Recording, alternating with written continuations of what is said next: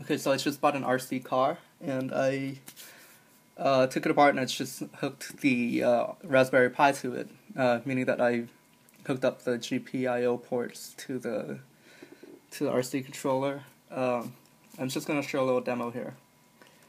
First I'm going to connect to the Raspberry Pi, so I'm going to SSH.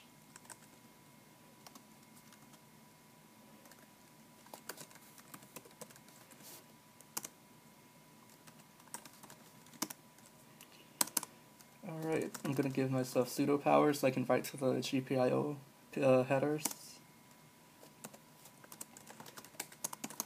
And here I have a node project called node.rc. And the package.json just tells it to run rc.js as my main. So let's look at rc.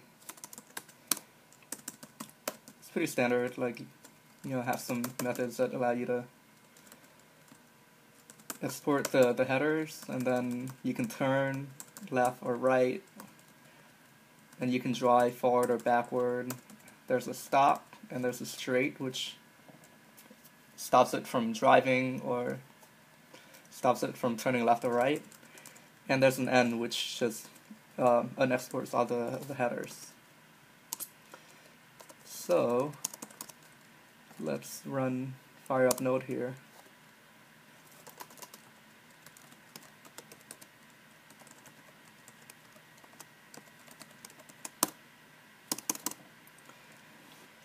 Alright, now I have an RC instance. I can do a number of things like turn and drive and whatnot. So let's see it turn left.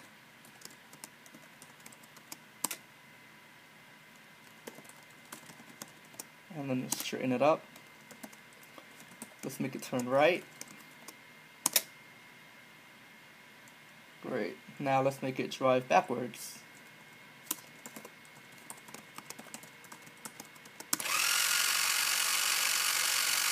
And I'm going to stop it. I'm going to make it straighten out. I'm going to drive forward.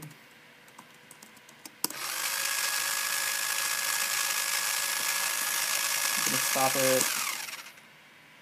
And that's it. When I'm done, I can just call end and it will unexport everything.